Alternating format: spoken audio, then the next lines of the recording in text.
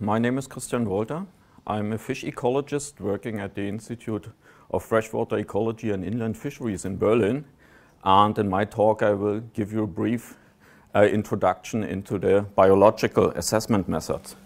So the aim of this lecture is primarily that you get an overview, what can be measured, which taxa can be assessed, also, and how we do it. Also, so I will give you some indicator species, some indicator taxa, metrics that can be measured also.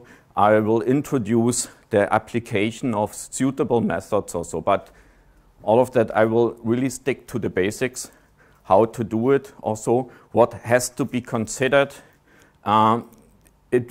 This lecture will not replace the local expert, also skills and experience also in species identification and all these things. Also, these are still necessary. Also, when we start with, we are talking about degradation, the regulation of river system, the transformation from a river in that hydromorphological state to a regulated state, or the other way back, we rehabilitate stretches also, starting from the degraded situation also to a more, in our view, more improved situation. And the question is always what has been lost in habitat futures also, what was gained, and what should be measured to detect the response of the biology to these changes in both directions. Either we improve the situation from our perspective or we degrade the situation also. And when we go to the basics, what really changed also during this transformation, it's always a loss or gain of littoral habitats, of habitat diversity and habitat complexity, also depth and width variability, changes in flow velocities, getting more uniform, or on the other way around, getting more complex also, lateral connectivity, and also the floodplains. They are lost and gained. And the question is, who might respond also? And here it's very simple to see these are the habitats which are lost or changed, modified also, and there are organisms bound to these habitats also where they are. And for example, in the river margins, also, it's in particular the riparian vegetation, and therefore the littoral is also so important. The depths where the light can penetrate into the water and reach the bottom, that's the area where plants can root and grow. So aquatic plants are quite important. Also, juvenile fish depend on these shallow habitats for nurseries also, so they may respond to our activities. We have floodplain water bodies. There are still also fish in, plants in, and macroinvertebrates that can be measured. Macroinvertebrates are also in the main channel in the water, also adult fish. And we are much too often focused on the quality elements of the Water Framework Directive, because the implementation of the Water Framework Directive is at the moment dominating these rehabilitation efforts. But there are other organisms like carabid beetles which are in particular also depending on such pioneer habitats there, where really functions, river functions are also exhibited here also, or in swampy habitats also. Why not measure those species? Also, it's not necessary that they are quality elements for the Water Framework Directive. In particular, it's important that they are quality elements showing you changes in the habitat, what you want to measure. The same is with floodplain vegetation also, not an obligatory water framework quality element, but quite important for the river functioning. And I still start with the floodplain vegetation, how to measure it. First of all, during the vegetation period, when plants are green, flowering in the summer months, also, then it's the best time to assess them. And what we are typically doing, we are laying transects through the floodplain. So, and that is rather basic, not only for the plants or so, we typically do a stratified sampling. Also, not randomly going out in the field and by accident also measuring and sampling our places of interest. We are primarily searching for the habitats we want to assess, the things we want to compare, and then stratify our sampling accordingly. So here, typically, if you have rivers which are smaller than 50 meters in width or so, 200 meters are sufficient. Also, if you have larger rivers, you take 500-meter sections, and then you put a transect every 100 meter or so, and then you measure the vegetation along this transect.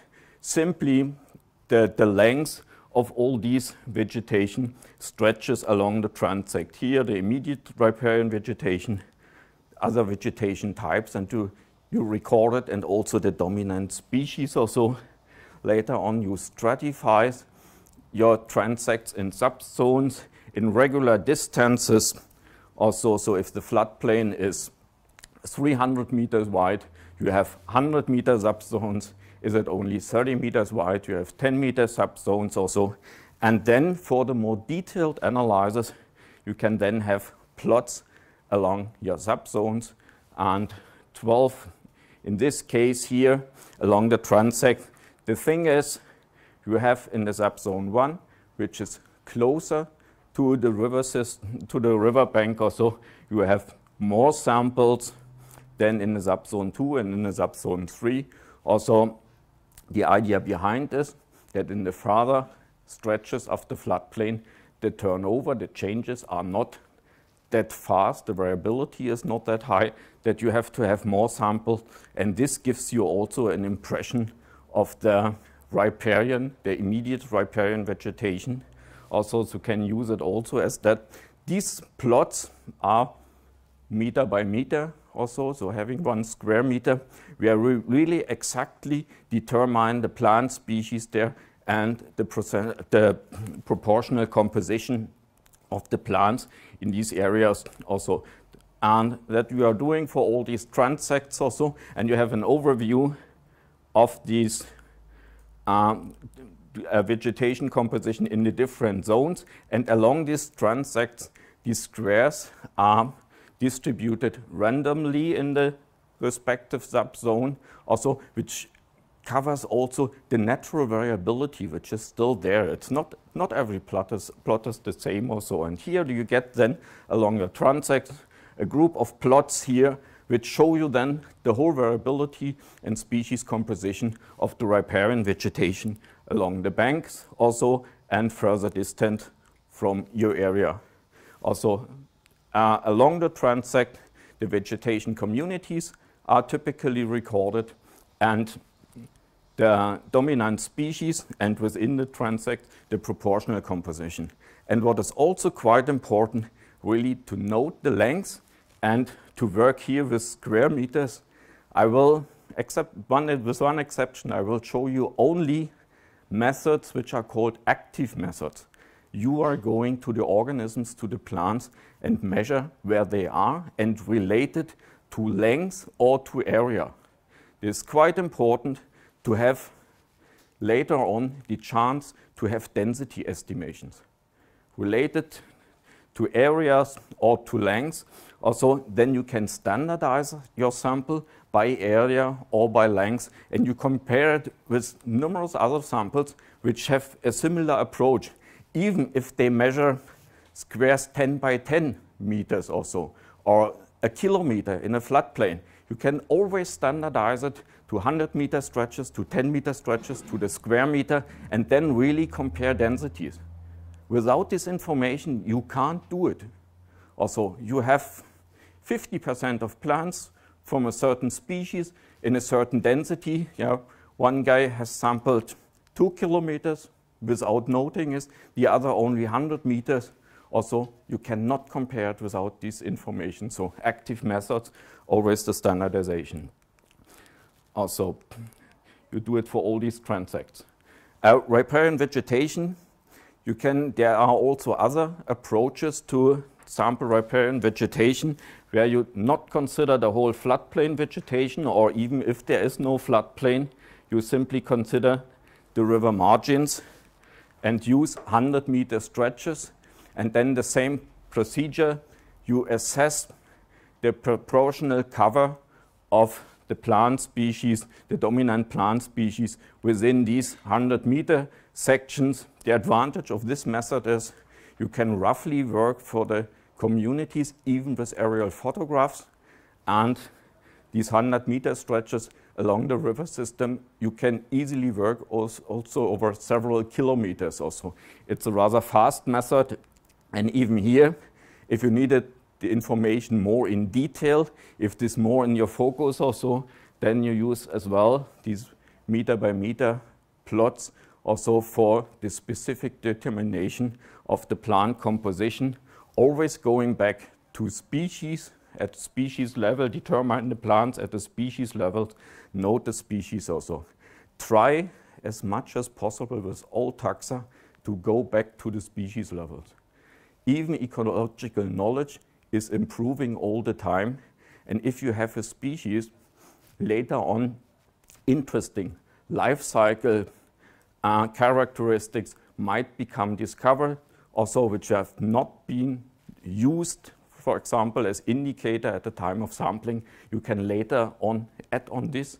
Also, you have the species list, you have the species density per square meter, and it enables you, if you have these species, that you can really later on also work with this list.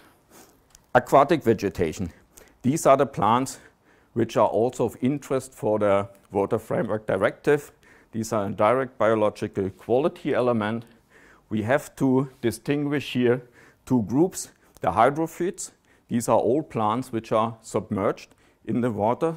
Both are, so the hydrophytes are primarily aquatic plants submerged in the water or with floating leaves. So they root in the water. And the second group are the halophytes. They are on the transition zones between the aquatic habitat and the bank habitat. So classical halophyte is the reed belt, and because these transition zone and the dynamics of these transition zone is reflected in the water level dynamics, this is also an important process, in particular for plant growth.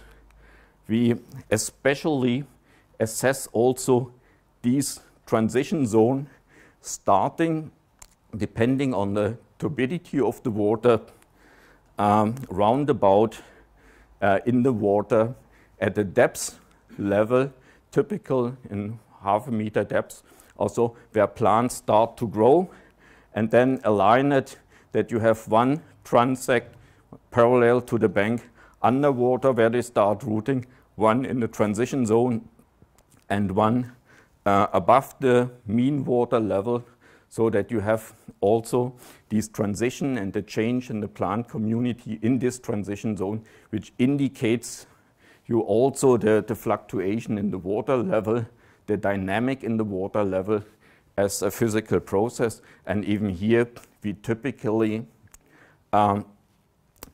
identify the species and working with the proportional cover then of species in this area, respectively with the number counted along a 100-meter stretch or so to have also densities.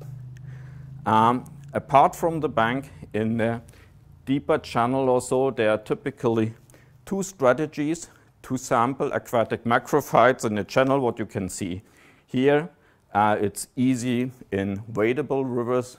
If you need a boat, it becomes a little bit more tricky, but you typically take a predefined 200-meter stretch of the river where you follow in a zigzag course also the aquatic macrophytes or so, and along this course also you note and measure the abundance of the species, so as the percentage of cover, also the height in the water column, which is quite important, whether or not they reach the surface or not, and you know the species and the growth form of these aquatic macrophytes also. And the second approach to do so is just also taking transects, for example 1 meter transects over the whole stretch or so, and where you do principally the same. You measure the density or the cover of aquatic macrophytes and also the growth, the height within the water column. And then you identify it to a species, what are the dominant species therein. Going back from away from the plants, coming to the riparian beetles as a non-water framework directive biological element, which is quite important and quite indicative for the dynamics also in the water level along the banks. Also here you need a stratified sampling, predefined habitats in a way that you have the amount of open water, surface habitats and habitats with a little bit more vegetation, a little bit more complexer, because they require two different sampling approaches. And also very important, you should not be farther away than 10 meters from the water line here. The riparian beetles are typically in a stretch in maximum 10-meter distance from the bank, rather narrower, so it makes no sense if you see the river somewhere in the back and try to find riparian beetles there. They will not be there for sure. Here you make a pre-classification of the available habitats in about 10% cover steps or so, and then you distribute your sample according to the main habitats. It's a kind of multi-habitat sampling there. Means in this case, for example, 60% of my 200-meter stretch are sand and 40% are grass or so. That means 6 samples are on sand and 4 samples are in the grassland. Also every 10% habitat also 1 sample. If there are structures, habitats also, which are below 10% cover at all, you will not consider it for this sampling. And here on the bar soils also, typically the hand collection, where you use nets or exhausters also, and it's quite helpful if you take a little bit water and water this area what you want to sample, because these riparian beetles, they depend on foodstuff immediately on the water line also, and they're moving with the water forward and back also, and putting here a bunch of water also brings them in movement, and you see them immediately and can catch them. In this more structured habitat, we use pit trap folds. These are typically sampling containers which are buried so that the opening is on the same level than the surrounding surface. And they are typically, they are filled with the Renner solution. That is a kind of solution which kills and preserves the animals also, and they are typically exposed for a week. And that's tricky. You have to have a look on the dynamics, and you have to, during the sampling, also to care a little bit about the weather, because if they are too close to the bank and it's raining, the water level is rising, they are flushed away, your animals which have been trapped so far also. And for the same reason, they are typically also constructed with a small roof. You can use a petri dish, have a petri dish as a roof, what you put over. Don't use the original cap also, because if it's black, you influence your sample. The light cannot penetrate or so, and you create a shadow, and this can attract or disturb individuals to move in also. So use a petri dish, and then you can cover it also. So you have, with this sampling, you have to account for rain and also for water level fluctuation. It should be not too short, and that's the only passive method I have to recommend you, because there's no other one. What is sampling also? Passive, in a case, I built the trap and I depend on the movement of the beetles that they are trapped there. I cannot influence it. And if they are really in motion, they can come from 10 meters away, and if not, they sit half a meter next to my trap and are not trapped. That's the problem with this passive method. Therefore, in most cases, we go for active method wherever it's possible, also active method, because they allow really the relation to the habitat, what is sampled to the amount of habitat. Macroinvertebrates, that's really a standard method. That's the group which is for the longest time really in use for environmental assessment and water quality assessment. The basic idea here is also the multi-habitat sampling, that within a river stretch of 200-meter length, you first stratify the habitats. So what is available as habitat here, low flow zones with probably an organic material, here higher flowing zone with probably ripple, you have wood here also. Then you estimate also the percentage coverage in your 200-meter stretch also, and then for in 5% steps here, other than the riparian beetles, where we typically use 10% cover, here only 5% cover, so it's more detailed, and 20 samples are put within these 200-meter stretch according to the amount of habitats. So then a habitat which covers 60% of your stretch or so gets 12 samples. In this multi-habitat sample, a habitat which covers only 5% get 1 sample, and a habitat below 5% gets no sample or so. And by that, you distribute 20 samples in this area according to the available habitat also. And you can use the kick sampling as it's shown here. So 25 by 25 centimeters, these are typically the plots you take altogether. You have a little bit more than a square meter sampled. Sounds not much. There are so many organisms in that the post-processing is typically a very long process and needs subsampling also. And what you see here also, what you can do in the field or have to do in the field, remove all larger organisms. So large mussels are taken out before, because they can be easily identified in the field. There's no need to preserve them and take them back to the laboratory also. And stones have to be cleaned, wood has to be cleaned also, and that you take only the organisms, and in particular the small organisms, which you have to determine in the lab. And even there, and also it's much more complicated, you should go at best to the species level. And there are a lot of groups where the family level also is the lowest useful taxonomic level also, because it's then too complicated and too time consuming to identify certain groups to a species level. But try to go as much as possible to the lowest taxonomic level. It's even worse to try to go as much as possible to the species level, because this always gives you later on the possibility to add, in particular on the species, also trait data and analyze these. And here also with these 20 samples on a certain area, you have this relation, this active relation to the area sampled. You can compare samples always according to the area sampled.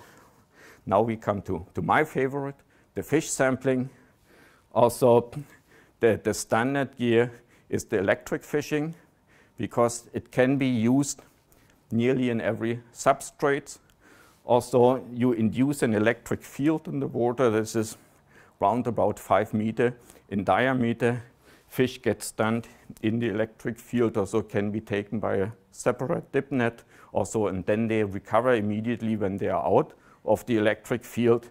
You can measure them, you can release them, and you can in particular fish also very structured habitats, also in complex habitats, where you don't have the chance with other gears, with nettings for example, to collect the fish there because of the obstacles or so. And it's also the less harmful method for the fish itself, because it gets only very few contact with nets. It's only the dip net when you take them out. Also, typically the fishing is single pass without any stop net. It means you fish upstream in an upstream direction. And I did not mention that for the other groups, we always work in an upstream direction for all kinds of sampling, because if you disturb something in the river, along the river margin or so, the flow takes the effects, turbidity, sediment or so, always downstream. The same here. And if you cannot wait in the river, then you have to use a boat also.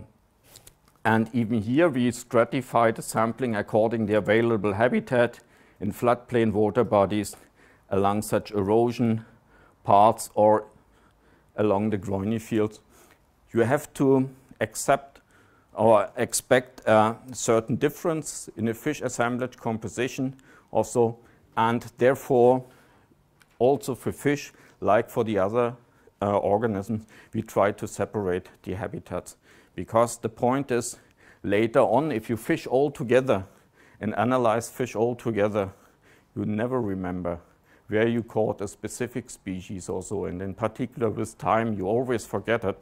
And here, if you separate it, you have always the chance later on to see also certain relation to specific habitats, because that's always the intention behind. We try to relate these things to habitat structures.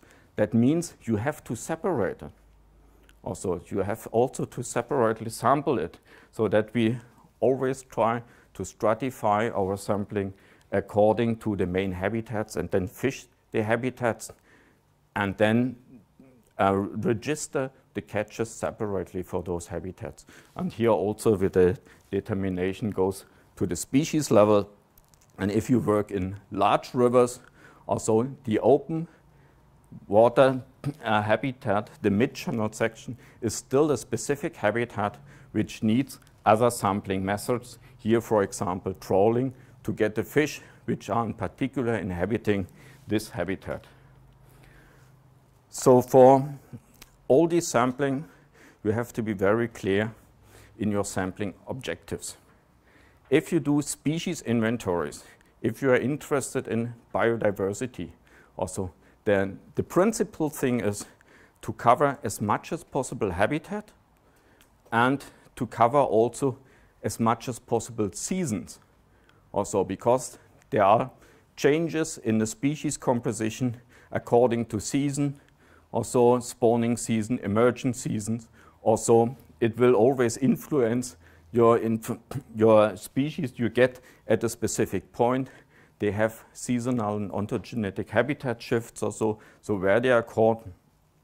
So it means a lot of sampling, and it means also a lot of species identification, because for biodiversity, you are not satisfied with the family level also. You are interested in getting as much as possible species also and what is still there.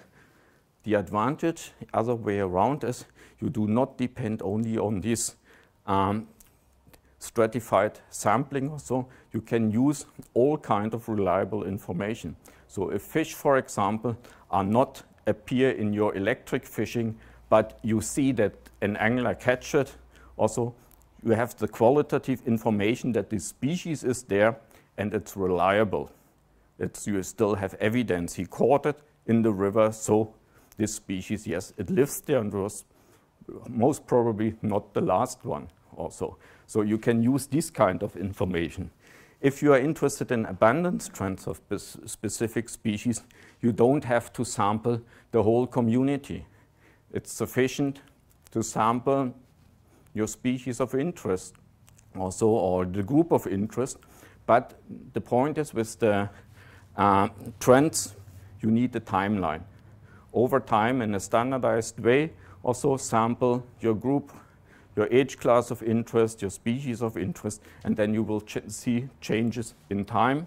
And what we are in particular trying to do is this environmental assessment, also the assessment of specific habitat improvements or habitat degradations. And there it's important to sample your indicator taxa, your indicator species, sample as much as possible, what can show you the differences, and here in particular also the sampling design. Before, after, and then control impact. That is quite important because that's the only way where you can really distinguish the effect from a rehabilitation measure, for example, from the natural variability. You have to define before or in the phase of the project planning where is the area or the river stretch where the measure should be implemented, and then you try to find a rather similar stretch also where no measure will be implemented. And in the beforehand, you have to sample both stretches, the stretches where the measure is planned and the control stretch also. And later on, if the measure is implemented, then you also sample both stretches again, the river stretch now with the implementation of the measure and the control stretch in the same year, in the same time. Why is it important? You see from the change of the control in time also which amount of change in the community what you observed is natural variability, which changed even on that side where no measure was being taken, and what is probably due to a measure. Also, from this difference in between these stretch, you can estimate what might be the effect of the measure. So the difference between the change in the control side in time and the difference between the change and the planet or the status of the site before and after your measure in the same time span. So that gives you a feeling for the effect. And this sampling design also requires to keep all other potential influences rather similar. Means if you sample a controlled stretch and a measure stretch, do it at the same day, if possible, in the same time, because rivers are dynamic systems also, and if you do one side one day, the other side the other day, there might be a thunderstorm overnight or so, there might be something else also, which also hampers the comparability between these two sides. So things you will compare in nature, try to sample as closely as possible together to have a rather uninfluenced assessment. Coming to the specific assessment methods, also in particular for the Water Framework Directive, for these biological quality elements, also there are 21 different methods assessing macrophytes, aquatic macrophytes, so nearly every member state has its own method, but they all stick to the obligatory questions or matrix given by the Water Framework Directive: abundance, biomass, species composition, diversity, and the growth forms for the macrophytes. For the benthic invertebrates, even more assessment schemes are in use also, same matrix: abundance, biomass, composition, diversity, and also for fish, 20 different assessment systems also: abundance, biomass, composition, diversity, and here in difference to the others, age structure as indication for natural reproduction. Also, and I will only go very briefly to some basic relationships also which underlay this indicator idea also. And biomass and abundance, it was nearly in all assessment systems there. If you see here in particular, the response of this is mainly to water quality. We should not underestimate it also when we try to use these metrics also for hydromorphology. Water quality, in particular at the scale from oligotrophic to hypertrophic, means increase of nutrients. Per se, increase of nutrients is not bad. And many communities are responding positively, in particular related to biomass. Also, the biomass typically increases if there's more nutrients available also. And it's not only a human fault that this happens also in nature. The thing is, along this chain, the species composition and the species contributing to this biomass are changing So therefore, it's important to have also the species. Also, there are few which are more intolerant against too high nutrient levels also, and so here will be a shift in the species abundance along this curve. And this is the original specificity of this indicator. That has to be defined for your specific matrix set. Then here is no general advice possible also. The only thing what also happened also with increasing nutrient load, in particular then if it's too high in the hypertrophic also, the water is often too turbid also, that submerged macrophytes grow. There's often not enough light for them to germinate also, so that later on in a high eutrophic state we have in particular emergent plants there. Benthic invertebrates are able to produce much higher biomass until they collapse. At the end, all these communities collapse because they get an oxygen problem. Also, if the respiration is too high, also during the night, that can be not substituted by mechanical oxygen input or plant photosynthesis also, then the communities will collapse. But here also the biomass at that peak is formed by different species than here. Also, here are species with high oxygen requirements typically, while to the end we find mass development of species with lower oxygen requirements. And the same as with fish, we have shifts in fish communities. The biomass in general goes up at the end, but we have a shift in dominant species from the corygonid fish to the cyprinid fish, which are typically able to tolerate higher oxygen depletion. Also, and another point where really habitat complexity plays a role is the diversity of species. More complex habitats support more species and a higher diverse community. That's also reflected in the species composition. More habitats serve more species also, and also in the age structure of fish, because there we have also different abilities to withstand, for example, flow velocities also, and complex habitats provide a wider variety of flow velocities, of shear forces also, and therefore also a wider age structures, and for the plants in particular for the growth forms. And that's an important point why the growth forms of plants are in there.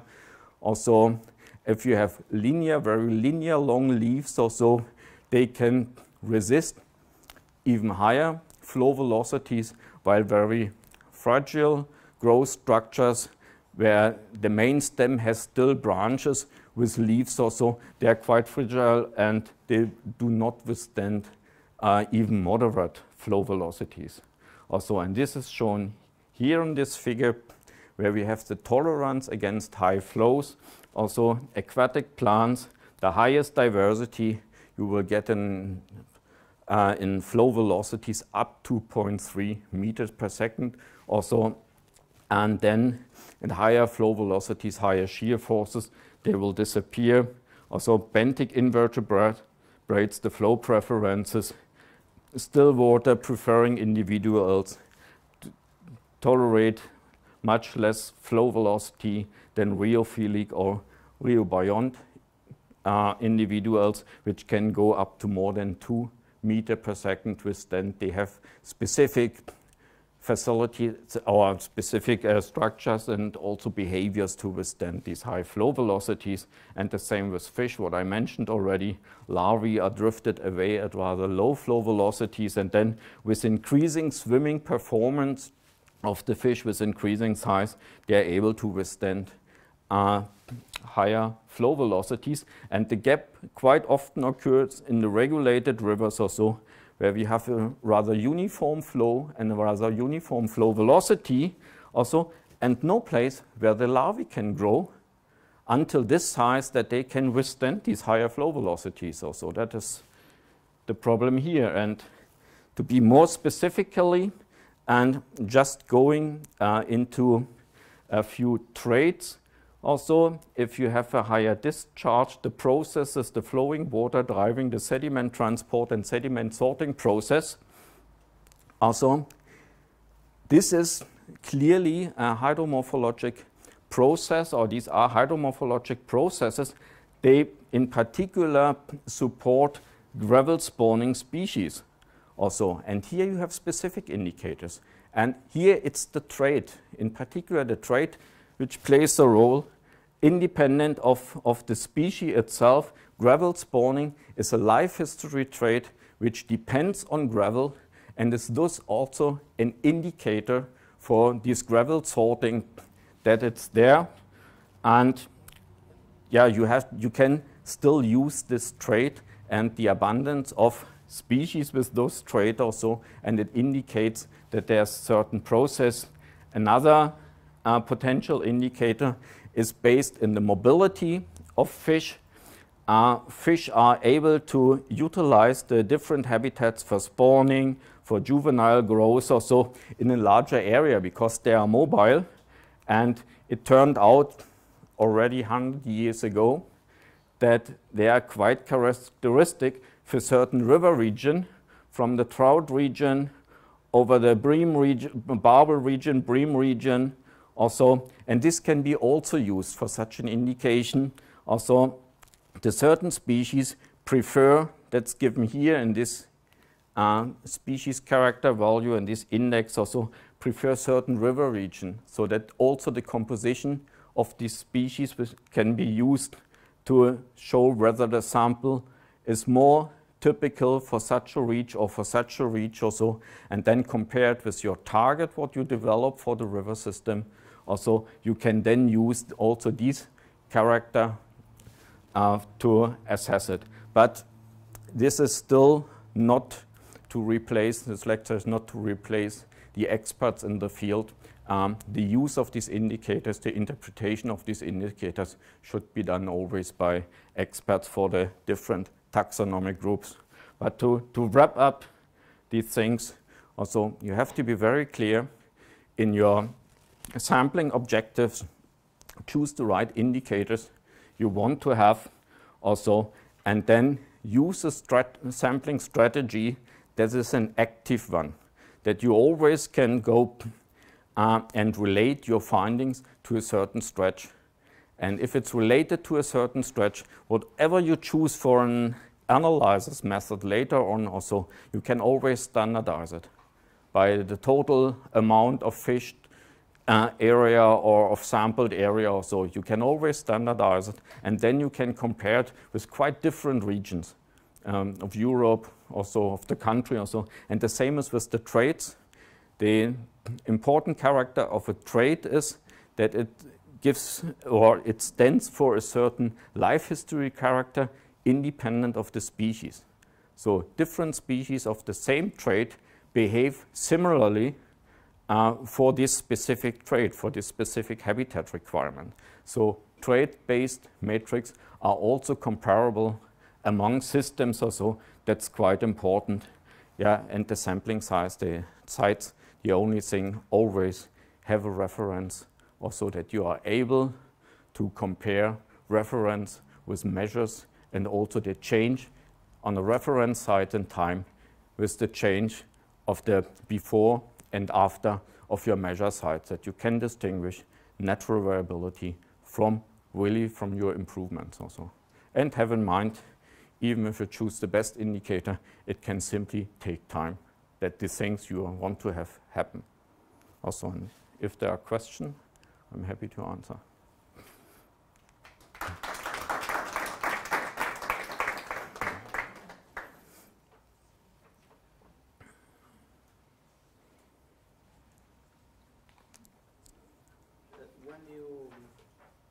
When you refer that standardized method to compare the reach that is not recovered with the one that is recovered, these two reach, you use them, can they be connected, or normally they cannot be connected? there should be a little bit distance in between to avoid that you have an influence from one reach to the other reach or so. That is, and typically you should have your reference site upstream of the measure site, because with the measure you modify things and you increase, for example, during the construction phase, the turbidity or so, and that will influence the downstream sites. So you should have the measure upstream. And one thing also what I did not mention so far, if you apply more taxa also and more indicators at the same site, start always with the fish. Not because these are my favorites or so, but at the same site, you can sample fish first without influencing the invertebrates at this site also, and also not the macrophytes also. And then you start with the invertebrates also and sample those, and the macrophyte, they are not so flighty. They will even not disappear also from these sites. They are still there. You can count the trees on the floodplain also later on also. It will not interfere. The other way around, if you go through and rub the macrophyte, take the macrophytes also, identify the macrophytes, or if you are wading around, fish are mobile and flighty, and still the largest individuals are there, gone from the area before you start the fishing. So start with the fishing, invertebrates, macrophytes also, and use the upstream reference sites. Yes. With fish, don't you have the risk to have, like, in a meta-community perspective, to have a mass effect? Because in macroinvertebrates, generally, when we recover in a large river, we cannot see any recovery, because the point that is recovered normally feeds the point, the other that is not restored. So I think the fish, don't you think that is probably even the mass effects can generally, do you see that it avoids you to see a recovery, or the fish are not mobile so far as that? That's why I ask you if the reach are connected or not. The fish are mobile also, and even independent on the connection you potentially have there will be some connection, because you need also for your new habitat or so, for your rehabilitation stretch, you need somewhere to have the fish in the system that they are still able to migrate to your site to respond. Also, you need a fauna population somewhere there also, and then we cannot exclude that the fish will also move to the reference site also, but that's the principal idea behind all these habitat samples.